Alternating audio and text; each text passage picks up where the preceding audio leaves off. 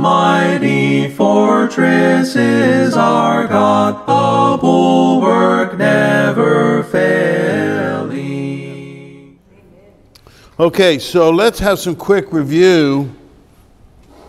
We have been looking at principles of church government, and so far we have gone through 4 of them. So go ahead and get your notes out. This is not a closed book test. This is an open book test. Y'all remember those? I hated open book tests. They were so hard, right? Worst final I ever had in college was the prof said, number 1, come up with 5 good questions for this course. And number 2, answer 3 of them, and you will be graded whether you answered the hard ones or the easy ones. What a horrible final that was. Okay, principle number 1, church government from the scripture is? Go ahead and look at your notes. What is number 1? Officers are elected by the people. Thank you very much. Officers.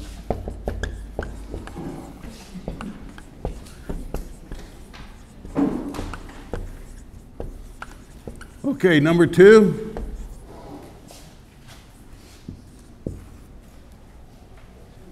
The office of overseer and elder are the same. Overseer equals elder. And another name for overseer is bishop. Okay, another name for elder is? Presbyter. Okay, and there's one more here on for the third for the equal sign. The same people that are bishops or elders are pastors or shepherds.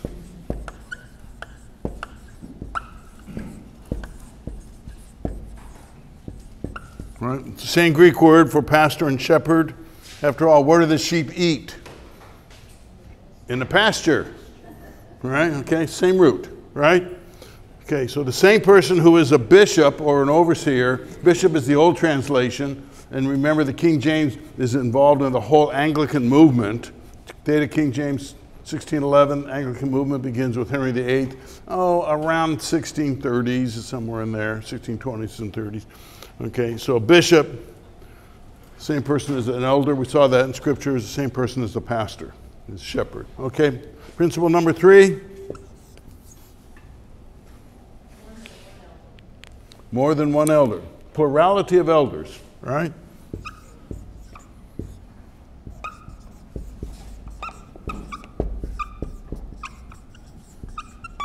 Okay, very good.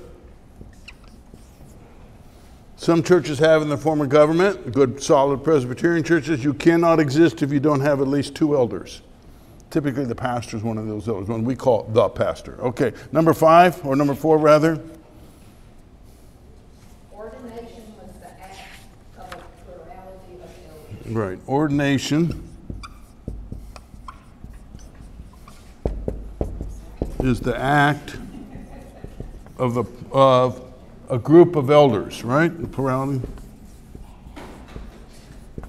Now, take out your copy of that section of the Council of Trent that you have, and let's take a look at some of these, as part of our review. And we have been concentrating on canons 6, 7, 8. Everybody have their copy of the Council of Trent? Anybody, let's put it this way, anybody not have a copy? I see that hand, brother.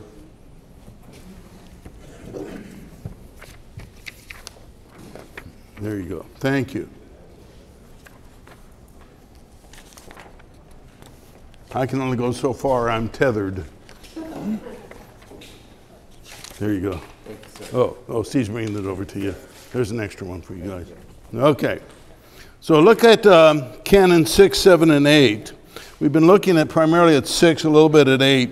But Canon 6 is, if anyone says that in the Catholic Church there's not a hierarchy by divine ordination instituted consisting of bishops, priests, and ministers, if anybody says that there isn't a hierarchy there, right? Remember how we described the prelacy form of government was a pyramid with less and less people at the top, That's important, you'll see, okay? So let him be anathema. So that's contrary to number 2, right? This is we saw in the scriptures in Acts 20, in Titus chapter 1. Okay, this is a principle from scripture. But if you don't agree with their principle, what does it mean? Let him be anathema. What does that mean? Make him go to hell. Let's be blunt. That's what it means. Okay? Okay. What English word, or actually Greek word, do we get from anathema? Maranatha. Okay? So when you name your child Maranatha, you may want to think that through again. I'm serious. 1 Corinthians 16, okay? Yeah, Maranatha means Lord, come quickly. But the context is come quickly in judgment. Okay, yeah. Look, 1 Corinthians 16 is where it is, yeah. Yeah, it's kind of a shocking thing, isn't it? Maranatha Christian schools, I've seen that all over the place, things like that. Okay. Canon number 8, if anyone says that the bishops who are assumed by authority, assumed means what? Doesn't mean, assume, in our language has a meaning, but that's different. Assumed by authority of the Roman pontiff, in other words, become bishops because of the authority of the Roman pontiff. The Roman pontiff is the Pope, are not legitimate and true bishops, but a human figment. Let him be anathema, okay? And let's go up to number 7 then, which we haven't really looked at. Let's just read it. If anyone says that bishops are not superior to priests, notice the language, superior to priests. It assumes the whole hierarchical structure of prelacy.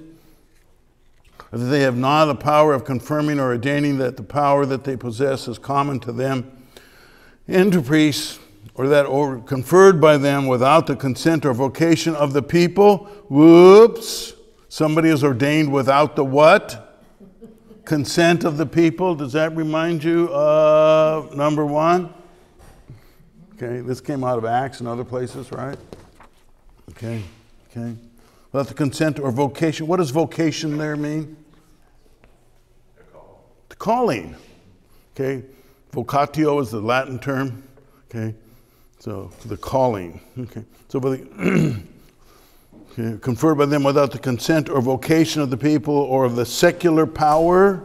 What is that? What is the secular power? That means the civil government has the authority to put in church officers. You like that idea? You wouldn't really make a very good English subject. Now they're not English citizens, they're subjects, aren't they, over there? Okay? We're going to look at, in a little bit, maybe today, maybe next time, the original Westminster Confession had a section on that, and it said that the civil government has the right to control church officers. Who's the head of the church in England? Queen. The Queen. Yeah, the Queen. Okay. I don't like that idea. I don't think the Lord... What? Isn't that interesting? Yeah, you know why Mary asked that? Why, what about the Church of Scotland? As soon as the Queen crosses the border into Scotland, she's no longer a member of the Anglican Church, she's now a member of the Church of Scotland. And the Church of Scotland has what form of government? Presbyterian. Isn't that interesting?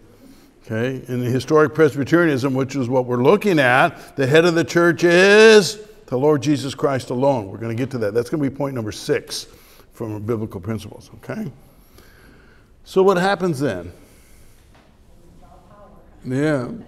So I guess she's no longer the head of the church over there in Scotland, huh? She crosses back, in England, she's now the head of the church. Okay? So, okay, let's go on. By the way, there's a term for that, the civil government does it. It's called Erastianism. So put that down, write it down. Great kind of thing to talk about at cocktail parties. What do you think of Erastianism? Do you think we ought to have that? And they're going to say, well, what is that? And you'll sound so erudite and educated as you're dropping that language around. Okay. So, let's start this again. If anyone says that bishops are not superior to priests, or that they have not the power of confirming or ordaining, or that the power which they possess is common to them and to priests, in other words, a leveling of the bishops and the priests, or that orders confirmed by them without the consent or vocation of the people or of the secular power are invalid, that those who have neither been rightly ordained nor sent by ecclesiastical and canonical power, but come from elsewhere, are lawful ministers of the word and of the sacraments, let him be anathema. So if you don't agree with them, in other words, if you're not an Erastian, okay, or if you are an Erastian, let him be anathema. Okay, any questions on that review? What is the date of the Council of Trent? Yeah, about 1560s and 70s in that period. So it's just after Luther and Calvin, okay, written in reaction to Luther and Calvin, okay? So there's a quick review for what we've seen. We are at the bottom of page 6 in our study sheets. Everybody have a page 6? Okay.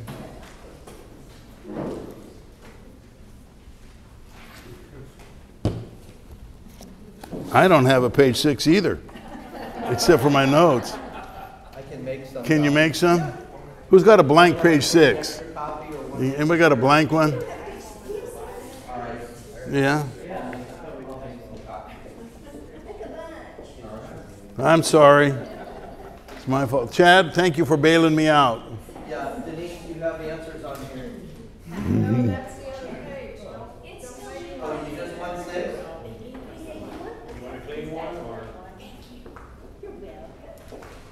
Okay.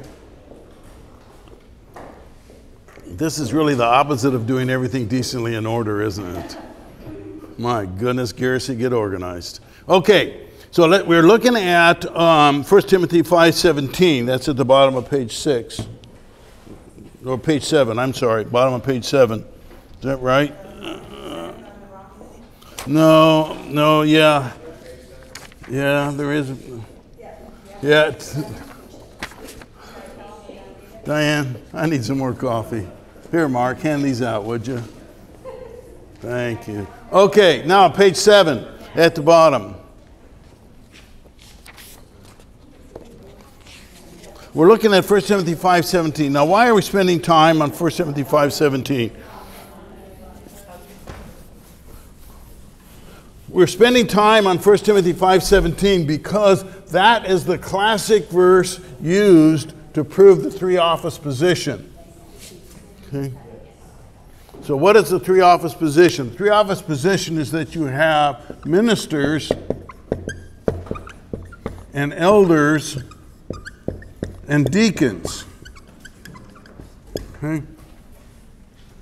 Now, what I'm trying to teach here in the class is that distinction in the first two is unbiblical. I'm being blunt. Okay? I'm sorry, I'm just not real good at smooth and suave. Okay? But what I'm trying to show to you that this distinction is not in Scripture. Okay? So let's go ahead and look at 1 Timothy 5:17. And last time we drew a big circle. Okay? There's the session. Who is the session? The elders. Do you remember why they're called the session? What is the word? What? They sit. The word session means those who sit. Okay? Where was Christ right now? He's at the right hand of the Father, and what's his posture? He's sitting at the right hand of the Father. The only time he's talked about him when he's not sitting at the right hand of the Father is where? Do you know? Yeah, Stephen's, the story of Stephen. There he says, I see Jesus standing at the right hand of the Father. Okay. So the session is what we call our board of elders. In the continental churches, it's called the consistory. Okay? And so Paul says here in 1 Timothy 5:17, let the elders who rule well, let me turn over there, be worthy of double honor, or be given double honor, right? Be counted worthy of double honor, especially those who labor in word and doctrine. So we have over here elders who rule well, and what do we have over here? Not rule well, right? So we can either say rule well and put a circle with a line across it, right? That's kind of confusing. So let's just say not rule well, okay? Real simple. We understand that? Some elders rule well, some don't. So let the elders who rule well be worthy of double honor, But then there's another statement in the sentence. What is it? Especially those who labor in word and doctrine. Okay, so we have a subgroup of those who rule well, and these labor in word and doctrine. Now, could you have some over here who not rule well who also labor in word and doctrine? Sure you could, right? You could, okay? But here's the point. What is the difference between this group, we're going to call it 1A, and this group we're going to call 1B? Do they rule well? What's the difference? One gets paid by the church and one does not. They labor. Now, technically, and yes, some ministers get offended by this, but this is still what the scriptures teach. These guys over here don't have a job. We say to them, don't have a job. Instead, we will take care of you and your family financially. Salary, benefits, pension plan, the whole thing. That's the difference. We don't say that to these guys. We do say that to these guys. That's all it says. Okay? So which one of these, is 1A or 1B, are elders? Both are elders. How about these guys over here, group 2? Are they elders? Yes. Okay. Now, you see, that's all it says. That's all it says. In other words, again, in my smooth and suave, okay, we got a couple elders sitting over there. Got one sitting right here, right? We have not said to these brothers, we have not said, don't have a job, we'll take care of you financially. We have not said that to them. We have said that to Pastor Chad, Pastor Bobby, right? Any questions on that? Yeah, Phil. Not a question, but at the risk of being permanently banished from the class, I would still like to vote for non-biblical rather than unbiblical. Yeah, your language. Yeah. And you're basically not disagreeing with the concept here. You're saying, John, tune up your language a little bit. Yeah, thank you, Mark. Repeat the question. Phil said that the concern is it's too easy to make synonymous unbiblical and non-biblical. That's your concern. Yeah. And that we ought to make that because unbiblical is much stronger terminology. If we were doing something unbiblical, I would say we ought to quit doing it. Right. Okay. And non-biblical, you're trying to say, is something not as serious. Okay, but unbiblical, it approaches and includes heresy. Am I correct? Yes. Okay, that's fine. Good, thank you. Okay, so you're not arguing for the three-office view. You're just saying, tune up your language a little bit. Right. Good. Okay, fine. Yes, Kathy. I liked your comment last week explaining the ox needing to get a bite of the grain. Yeah, when he quotes it. Yeah. Okay, so let's go on. Thank you, Mark. Do I have a good grandson? Mark holds up to repeat the question sign. The question was, Kathy said she liked my argument about the ox getting fed. So let's look at the ox getting fed. Okay? Because we're asking the question, what does it mean to get double honor? Okay, so let's go on.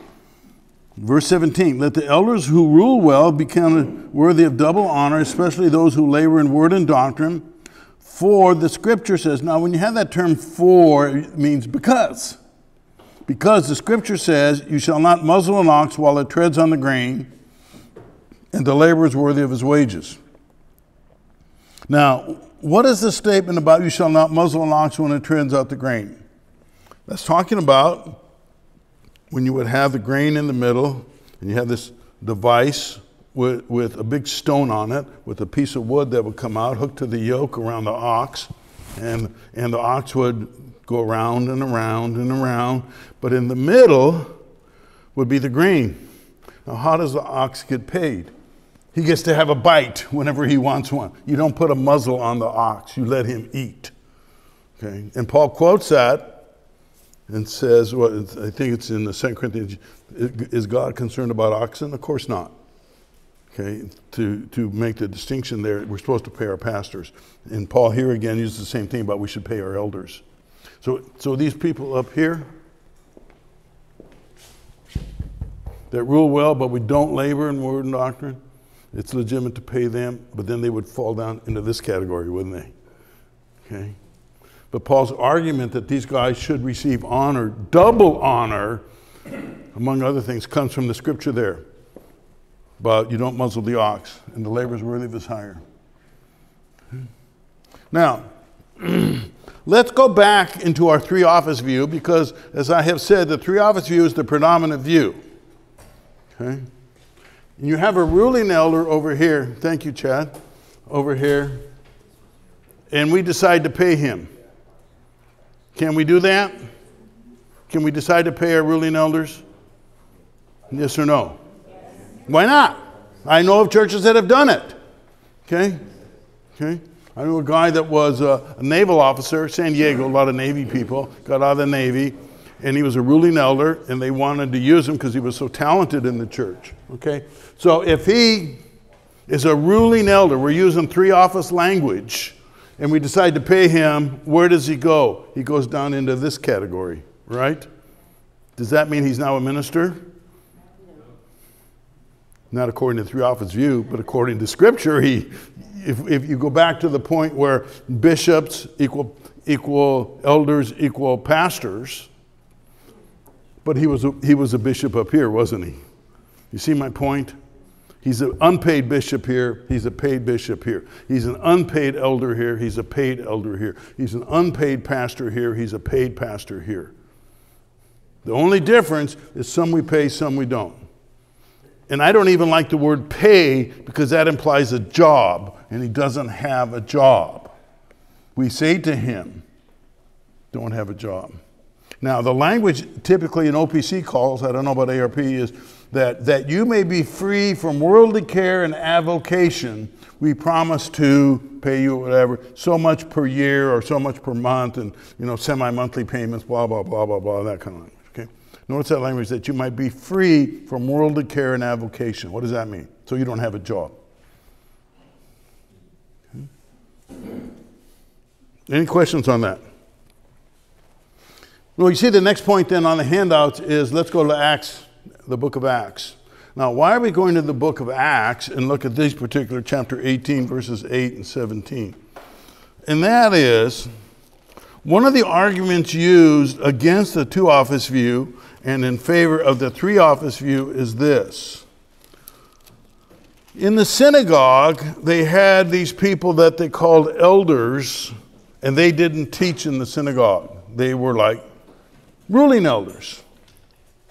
Ruling elders. Back in the three-office view, if you assume the three-office model, which I don't assume, but if you assume the three-office model, your ruling elder does what? He rules. Okay, doesn't have to teach. He comes to session meetings and he rules. Okay, that's the strict, radical three-office view. Okay, and they want to use the synagogue as the model. But I want you to look at Acts 18. Paul is at Corinth, and he's preaching the gospel in Acts 18. Okay. So in verse 1, Paul departed from Athens, goes down to Corinth. Remember your geography. Corinth is just south of Athens a little bit. He found a certain Jew there named Aquila, etc. Down to verse 5. When Silas and Timothy had come from Macedonia, Paul was compelled by the Spirit and testified to the Jews that Jesus is the Christ. But when they opposed him, verse 6, and blasphemed, he shook out his garments and said to them, your blood be on your own heads. I am clean. From now on I'll go to the Gentiles. And he departed from there and entered the house of a certain man named Justus, one who worshiped God, whose house was next door to the synagogue. Then Crispus, the ruler of the synagogue, believed on the Lord with all of his household, and many of the Corinthians hearing believed and were baptized. Now, Crispus is called the ruler of the synagogue. Is that word ruler in the singular or the plural? Singular. It's not a trick question. That means there's how many rulers in the synagogue? Okay, very good. Go down to verse 17. Paul is before the judgment seat, okay, and others, and they're accusing Paul. By the way, this is the term is bema. You all heard of the bema judgment. Some people like to make a big deal about that, okay? This is the bema, the judgment seat. I have been there. Very interesting. They have, the archaeologists have dug all of this out. So he is the Roman ruler here, okay? And he throws him out. His name's Gallio, verse 12. And he drives him from the judgment seat. Then all the Greeks take Sosthenes, the ruler of the synagogue. Is that in the singular or the plural? So either Crispus and Sosthenes are the same person, or the language is unclear, because the word ruler is used in the singular both times. The ruler of the synagogue and beat him before the judgment seat. Gallio took no notice of such things. So they're beating the guy up, and he says, I don't care. Beat him up. That's your problem. Okay? Now, why am I bringing this up? I'm bringing this up because the argument to say, well, this is how they did it in the synagogue, and that's how it should be done in the church, is an unclear argument. Because here you have the ruler of the synagogue used twice in the singular with two different people. Sosthenes, by the way, is one of the co-authors of the book of 1 Corinthians. Go to 1 Corinthians chapter 1, Paul and Sosthenes. Okay? Now, given that, I want to bring you to a second reason why this is a bad argument. It's really dangerous to say they did it this way in the intertestamental period. What's the intertestamental period? Between the Old Testament and the New Testament. The synagogue was developed. Did you know that? Did you know that the word synagogue is a Greek word, not a Hebrew word? It means synagoge. That's how you say it. It means those who gather together, who come together. Soon is like with in Greek. Those who come with, those who come together. Now, did Jesus attend the synagogue? Sure he did. There's many examples of Jesus going to the synagogue. But my point is that is a pretty flimsy argument to make a distinction between ruling elders and teaching elders. You want to make that distinction. You want to look for it, and you want to say, that's what they did in the synagogue, and my answer is, it's pretty unclear from Acts 18. And you shouldn't be looking at that intertestamental. Dangerous. Yes. Phil. I agree with everything you just said, but is there another possibility that Crispus, when he became a believer, was removed from the synagogue and replaced by Sosthenes? Could be, although these seem to have taken place one right after the other pretty quickly. Hard to say, because you come to in verse 12, when Gallio was proconsul of Achaia, which usually one was of Paul, kind of sounds like a new time frame. Yeah. I don't know. Like you said, it's yeah. So I'll repeat the question. Thank you, Mark. Okay. Phil's point is, could these events be that when Crispus becomes a believer, that they threw him out of office, and that Sosthenes becomes the new ruler? Could be. I hadn't thought of that. Could be. But it doesn't change it, right? Yeah. The basic argument is it's a weak argument, particularly when we see all the rest we've seen about, right, overseers, our elders, our pastors, the same person, all of those others put together. And to look at this, no, I don't think it overturns it. Okay. Okay. So, any questions on that? Yes. Go ahead, Steve. You said something about ruling the elders don't like to teach. In the three-office view, they don't. How come? Because it's an unbiblical view. Non-biblical. Because aren't the elders supposed to teach? Yes. So where did that come from then? That's because of the three-office views. I'm glad you brought that up. Thank you very much. What's the difference between that and a deacon? Yeah, exactly. Let's assume the three-office view for a minute. The question is, thank you, Mark. Steve says, didn't I say that on the three-office view that elders don't have to teach? And the answer is yes. On the three-office view, elders don't have to teach. They only have to rule. Okay? Now, where did that come from? That came from the assumption that there is a difference between teaching and ruling elders. I want to say that the very terminology is not accurate. I'm arguing even against the terminology. I want to say that these people are all elders Should all have the same respect, double honor, right? Okay, they should have the same respect, and all need to be able to teach. Does that mean they have to be able to get up in front of a class and teach? No. You can talk one-on-one. That's a legitimate way of teaching. Or in the pulpit, that's a legitimate way of teaching. Not everybody has to have the same gifts in the classroom, but they do have to be able to communicate Scripture and teach it. Now let's assume the three office view for just a minute, that we're going to go look at Romans 12 in a minute. If you hold to the three office view, where in Scripture are your biblical requirements for the ruling elder? Let's assume the three office view. Let's assume there's a difference between the teaching elder and the minister, or the ruling elder and the teaching elder. Where's your biblical requirement for the ruling elder? Give me one verse. I can give you one. I do not allow a woman to teach or have authority over a man. So that says that the ruling elder has to be a male. That's the only thing I can think of. 1 Timothy 3, Titus chapter 1, all the classic passages are teaching elder requirements. Where's the requirement for a ruling elder? It's Steve. Be a man of one wife. That's under the requirement there for teaching elders. Okay? He's to be monogamous, right? The Greek term, very interesting, is a one-woman man. Yeah, okay? So, okay, there is no requirement for the ruling elder. So, in other words, if you hold to a three-office view, you can elect anybody you want as long as he's a male. Pretty bad. They don't like that when I say that. Let's go on. Romans chapter 12. I hope you see that what I am doing here, and there is a question that was asked 2 weeks ago that we need to address. I haven't yet really addressed it. I hope you see what I'm trying to do here is lift the office of what we call ruling elders. They ought not to be considered second-class elders. They ought to be allowed to be moderators of session, moderators of presbyteries, moderators of General Assembly / Synod. They have all the rights and privileges of any other elder. Let's lift them up to what God has said about them. And let's give them the double honor that they are worthy of. Okay, Romans chapter 12. Now, in Romans chapter 12, we have the wonderful passage where Paul begins in verse 1. I beseech you, therefore, brothers, by the mercy of God, that you present your bodies a living sacrifice, wholly acceptable to God, which is your reasonable service. And do not be conformed to this world, but be transformed by the renewing of your mind. Does that sound familiar if you listen to anything from Ligonier about renewing of your mind? It's one of their verses, okay? And that you may prove that which is good and acceptable and perfect with the will of God.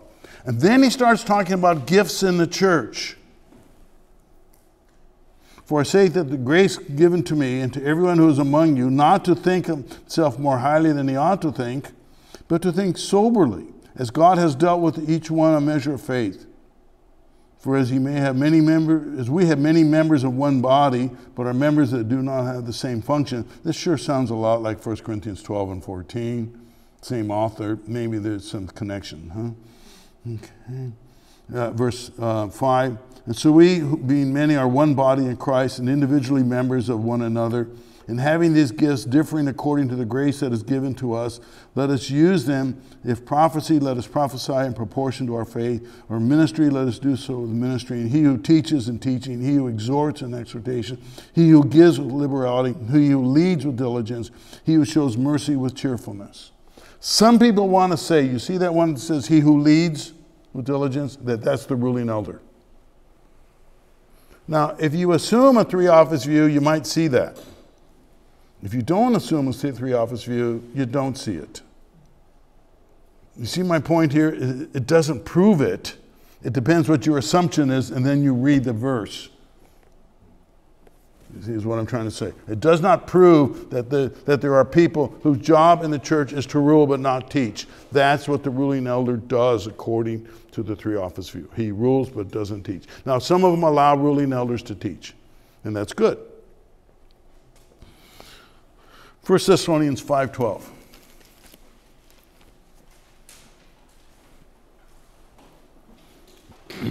Exhortations here at the end of 1 Thessalonians.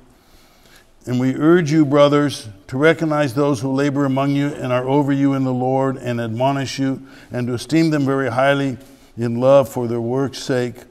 Be at peace among yourselves. Some people want to say, look, this is talking about the ruling elders. I think the proper answer is, it's talking about the elders. Don't make this distinction between ruling and teaching. Okay. Recognize those who labor among you and are over you. Are there people over us in the church? Yes, there are. There are elders. There are shepherds. Okay? They're over you in the Lord and admonish you. Okay? Okay. To esteem them very highly. Those are the typical verses that are used to prove the three-office view. I hope you're convinced that none of them prove the three-office view. Any questions? Yes, Chris.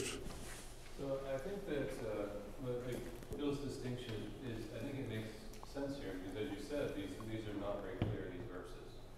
So I think, I mean, the idea of non-biblical versus against the Bible, I think it's an important distinction here. I think it's not, there are verses, like you said, you can look at these and you kind of come to one side or the other depending upon what you're coming into it with. Mm-hmm.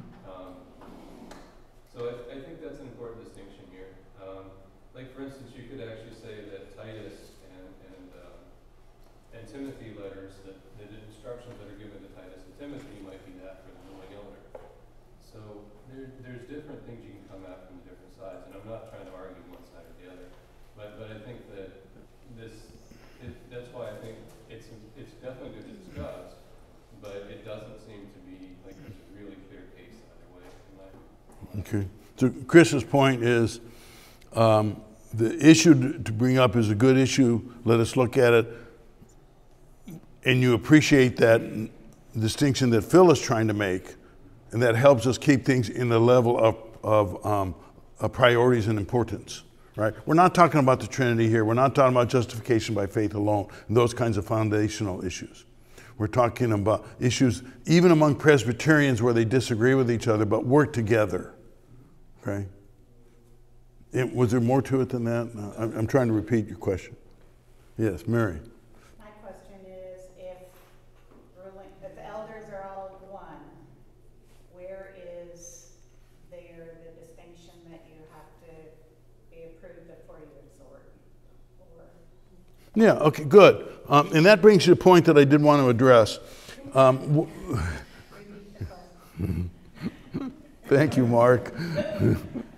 Mary's point is, where do you get the point where they have to be approved before they can exhort? Okay. I think that the answer to that question is there are requirements. I think the requirements of 1 Timothy 3 and Titus 1 apply to elders. Elders. You know, I'm rejecting this distinction. And that part of that idea of being an elder is the ability to exhort. That's in Titus 1 especially. Okay, that they may be able to exhort those who, the word's not confound, but who have hold false doctrine.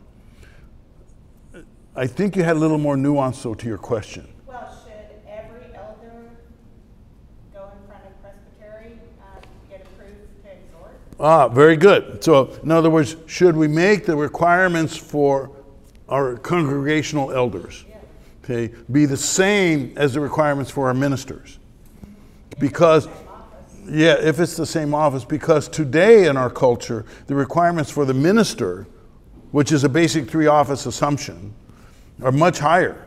Typically, has to be a college graduate, has to be a seminary graduate, has exams in Greek, Hebrew, English Bible, systematic theology, apologetics, church history, those kinds of things, which typically for our congregational ruling elders we don't have those kind of requirements.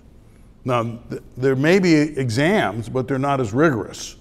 And your question is, should they be as rigorous? Yes. Who wants to address that? Have you noticed how I'm being a weasel? I think the answer is, given the world that we live in, that no, but we ought to raise the office.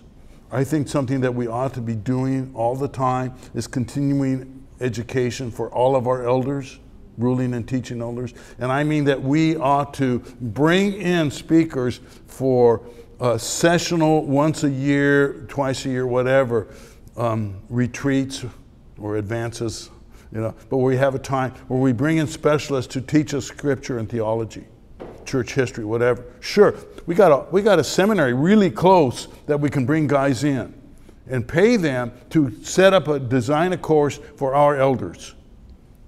Other people too, but especially the elders. Right? So sure, I think a valuable thing that we don't do enough of is church history. Church history is basically the history of doctrine. And you learn a lot of doctrine by discussing history. So yeah, we ought to raise those requirements. But until we do, Until we raise those requirements, would it be okay for Chris to exhort from the pulpit because he's an elder, and if Pastor Chad and Pastor Bobby were out of town? Sure, why not? Now, I don't know, I'm sorry, I'm reading the ARP, I'm trying to get better at it. I don't know if the ARP loves it. The OPC would allow that, where my background is. Okay, but again, the term, like you correctly say, would be exhorting. The question is, would it be okay for a ruling elder to exhort from the pulpit as part of the worship service if our pastors weren't here? I think it would be, and it should be. There are some churches, and I'm glad you brought that up. There are some of the continental churches. Y'all remember what continental church means? Those, okay. They have such a strong three-office view that if a minister is not present, an elder may not exhort. All he can do is read a sermon of another minister. So they'll typically read a Spurgeon sermon, or something like that. Okay, they'll read that. Because he may not give his own exhortation. May not. He's not allowed. Now, I disagree with that, of course. Okay, but that's the form of government that some churches have. So therefore, he has to read the sermon of a minister. There's a lot of sermons out there that you can get copies of. Yes, Robert. First of all, the session wants to give their extreme thanks to Chad for being here. Because it's not a topic that comes up really at all. But I did want to pass on, and there might be 2 or 3 still here. We have had an elder in the past that did preach. That person's not here anymore, but I believe that the kind of rules of engagement, I think that person submitted their sermon ahead of time as well. Which is a good practice to do. And it was more of just a peer review kind of thing. So there was a check and balance involved. So we have. It's been a long time, but we have. Okay. And there were certain things that they were allowed to do and not allowed to do. Yeah, they're not allowed to administer the sacraments. They're not allowed to pronounce the benediction. There are certain things they're allowed to do and not allowed to do. Right. Okay. So Robert's point is, in the past here at Faith, ruling elders have exhorted their own sermon, but they passed it by the pastors ahead of time. Kind of a peer review thing. Okay. Mary, did you have another question? No? Oh, okay. Any more about our excursus? We're still in our excursus with 1 Timothy 5. Yes, Robert. Well, we have this hyper anti-intellectualism going on right now too, and to me, the three-office view just completely disincentivizes a ruling elder to continue to grow anyway. Yeah. I'm really glad you said that, and I'll tell you why. Robert's point is we have, in our current state of affairs in our culture is anti-intellectualism is taking over. And one of the implications, if you make this strong distinction, where the minister is the educated one, is it disincentivizes the ruling elder to grow.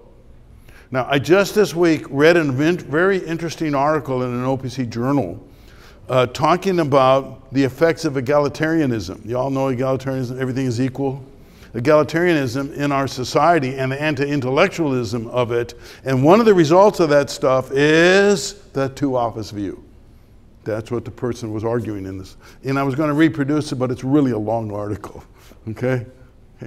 Now, I submit to you that, see, Robert, you, looking at the same situation, came to the opposite conclusion that this article did.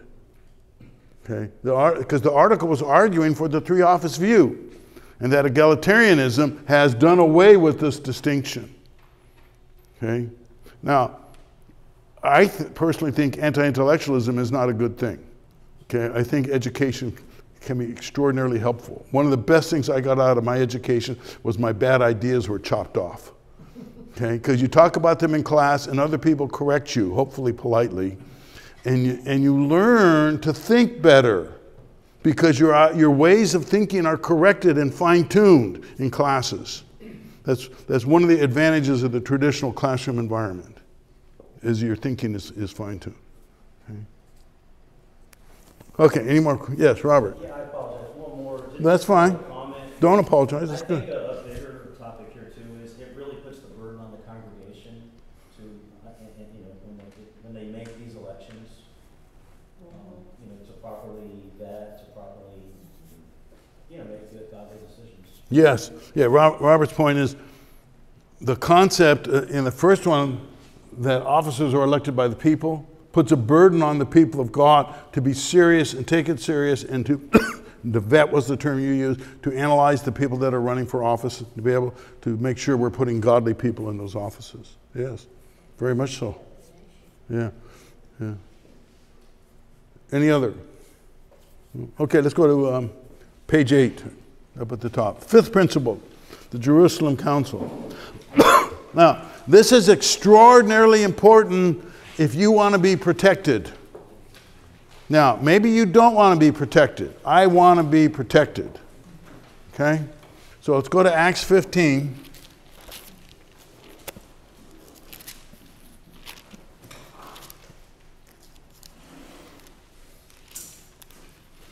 Now, we need to get our geography squared away. Not squared away, reminded just a little bit. Okay?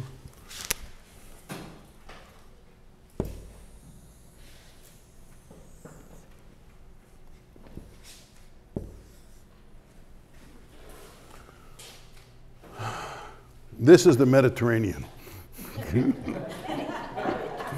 You saw that? Thank you, Kathy. Kathy saw this is the Mediterranean.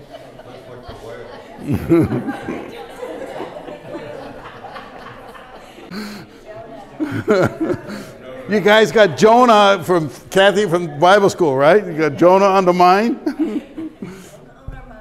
Is this Cyprus or Crete? And this is? Very good. Okay. Over here we have Palestine, Israel. Okay, over here is Jerusalem. Okay, over here is a city called Antioch. You remember this area is Syria, right? So this is called Syrian Antioch because over here was another Antioch in the area called Pisidia, okay? And you remember that Paul, on his first missionary journey, the church sent him, he goes over here, preaches the gospel, and then goes up here and preaches, and then reverses himself and comes back, okay? So we have to keep our Antiochs clear. So in Acts 15, there's an issue that arises in Syrian Antioch. Now, this area up here is called what? Galatia. Is there a book in the Bible written to the churches, plural, of Galatia? Yes, there is. Some people think that the letter to the Galatians is written after the Acts 15 Jerusalem Council. Okay, because what Paul does afterwards is he goes up here and takes the message to the churches, gets the Macedonian call, and goes up here then into Europe. Okay, the second missionary journey. Okay, so it's important for us to remember. So there's an issue here in Antioch, and what they do is they say, let's go talk to the elders and the apostles in Jerusalem. And they have a council in Jerusalem. And the council debates the issue and makes a decision. So let's now take a look at that. Okay? Acts 15, verse 1. Certain men came down from Judea and taught the brethren. So they come from Judea and they go to Antioch. Why does it say they came down when they went north? Have you noticed that? You always go up to Jerusalem and down from Jerusalem, no matter what direction you're going. If you go up in elevation, you're still going down from Jerusalem. Okay? Okay, so okay. So certain men came down from Judea and taught the brothers, quote, unless you are circumcised according to the custom of Moses, you cannot be saved. So you see what the issue is? Justification by faith alone or justification by faith plus works. Therefore, when Paul and Barnabas had no small dissension and dispute with them, they determined that Paul and Barnabas and certain others of them should go up to Jerusalem. Remember, you're going up to Jerusalem, to the apostles and elders about this question. And being sent on their way by the church, they passed through Phoenicia and Samaria, describing the conversion of the Gentiles, and they caused great joy to the brothers. And when they had come to Jerusalem, they were received by the church and the apostles and the elders, and they reported all things that God had done with them. But some of the sect of the Pharisees who believed, so there were some Pharisees that were saved, rose up saying, it is necessary to circumcise them and to command them to keep the law of Moses. So the Pharisees who had been saved are saying this. It is necessary. Now the apostles and elders came together to consider this matter. And when they had been much dispute, Peter rose up and said to them, men and brethren, you know that a good while ago God chose among us that by my mouth the Gentiles should hear the word of the gospel and believe. And so God, who knows the heart, acknowledged them by giving them the Holy Spirit just as he did to us, and made no distinction between us and them, purifying their hearts by faith. What is Peter referring to? Cornelius, right? The whole incident with Cornelius in Acts 10. Preaches the gospel. Okay, they get saved. They speak with tongues. There's a sign that they are saved. That's what he's referring to. God made no distinction. Verse 10. Now therefore, why do you test God, strong language, by putting a yoke on the neck of the disciples, which neither our fathers nor we were able to bear? Why are you putting a yoke on these brothers? But we believe that through the grace of the Lord Jesus, we shall be saved in the same manner as they. So you see Peter's argument. We're saved the same way they are. Then all the multitude kept silent and listened to Barnabas and Paul, declaring how many miracles and wonders God had worked through them among the Gentiles. And after they had become silent, James answered, saying, men and brethren, listen to me. So now first we had Peter, the big dispute, Pharisees talking about, Peter talks, okay, then they listened to Barnabas and Paul, okay, and now James. Saying, men and brethren, listen to me. Simon has declared how God at the first visited the Gentiles to take out of them a people for his name. And with the words of the prophets agree, just as it is written, after this I will return and I will rebuild the tabernacle of David, which has fallen down. I will rebuild its ruins and I will set it up, that the rest of mankind may seek the Lord. For all the Gentiles who are called by my name, says the Lord, who does all these things.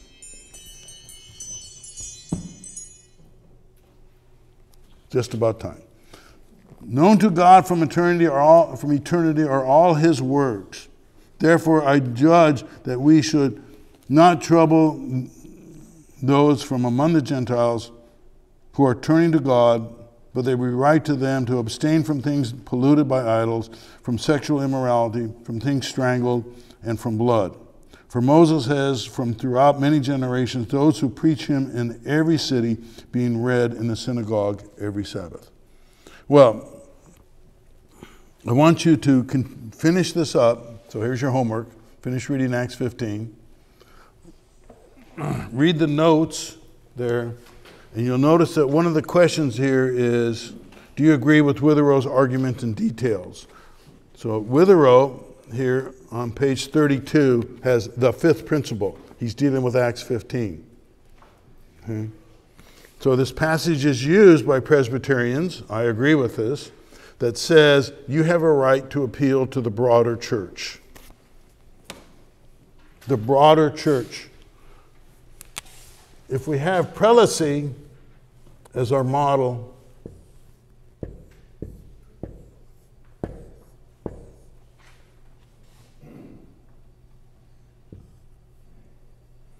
you don't go broader and broader as you move up, right? Priests, bishops, cardinals, pope. You go more and more narrow, less and less people. The Presbyterian model, you remember the concentric circles. You have the session, you have the presbytery, you have the synod, or the General Assembly. You see how it's getting broader and broader, bigger and bigger. In a sense, the pyramid is flipped upside down. So it's proper in the Presbyterian language to use the language, I appeal to the broader church. That's what they did there in Acts 15. They appealed to the broader church. Okay? So this is the passage that's used. Now, used to prove your right to appeal. Now, read Witherow. I think Witherow is quite good as he analyzes this. So it's only about 3-4 pages long. So read that and answer the questions that are there. I submit to you, just for you, and we'll talk about it next week, there are churches within the Reformed world where you don't have this. I'm not talking about our brothers that have a congregational. I'm talking about our brothers that have a quasi-Presbyterian government. Okay? I'm talking about the URC in particular. Okay? The URC, you don't have this, you don't have the right that Witherow talks about. Okay? And we'll develop that next week. Good solid brothers in the URC, but this is one area where I disagree with them. Okay? So we'll look at that historically. Any other questions? You got your homework squared away? Okay? Okay, good. Let's pray. Father, we thank you for your word. We praise you for the government you have given us. We ask, Lord, that you would give us wisdom as we deal with your word. In Jesus' name, amen. Here's one more thing for you to read. This is another document. Remember you had the Council of Trent? This is called the Prolactical Petition. Isn't that a wonderful name? The Prolactical Petition. This is an argument for prelacy from within the Church of England. Okay? So, again, read this week. We'll talk about this Prolactical Petition. So, I'll get these over there. You can read that this week. Praise God, from whom all blessings flow.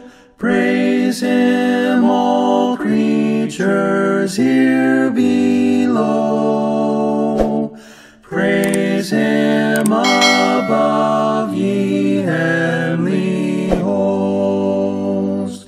Praise Father, Son,